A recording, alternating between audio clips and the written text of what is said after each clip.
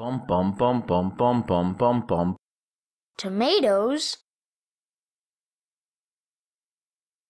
Hello, welcome to video 4. What is material? The 1 minus node. I've gone ahead and fired up a quick little example. Let's go ahead and look it over. So we have our 1 minus node. Now this is another one of those nodes that are not representative of their name when you actually look at the node itself.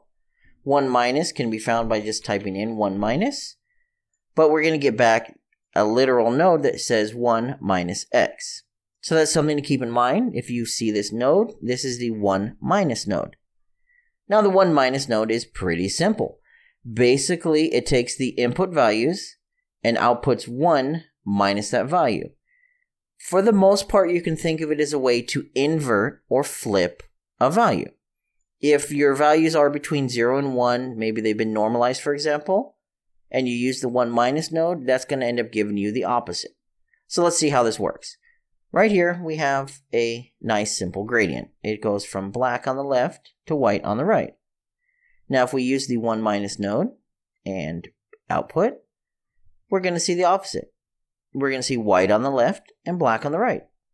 That's it. It's that simple. That's all the 1 minus node does. It will invert our black values into white and our white values into black. Now to actually see this in an example, let's look at right here. Let's go ahead and plug this into our emissive color. And let's go ahead and check out an actual example. So right here I have 1 for red, 0 for green, and 1 for blue. Hooked into the 1 minus, we're actually getting, and you can see it here, the opposite. 0 for red, 1 for green, and 0 for blue. So we're basically flipping 1, 0, 1 into 0, 1, 0. And to show you that it works, let's go with this. 1, 1, 0. We'll go ahead and flip this into here, which is going to be a 0, 0, 1. And you can see, and unfortunately this is a bug, once we refresh the node, it's the same. It's what we expect. 0, 0, 1, flipped gives us 1, 1, 0, which you can see in the 1 minus node is correct. And that's it. That's how it works. Values that are going to be above 1, or for example, negative, are going to still use the 1 on the minus. So for example, if we had, let's go with a negative 5 here. Whoops, negative 5 was not what I intended on doing. Negative 0.5 is what I meant to do. What we're going to end up with is this odd little color here. And how that's going to work is what's going to do is it's going to flip the 0, 0, 0.5 into something more along the lines of this. Which of course I can't put in directly because it's not cooperating.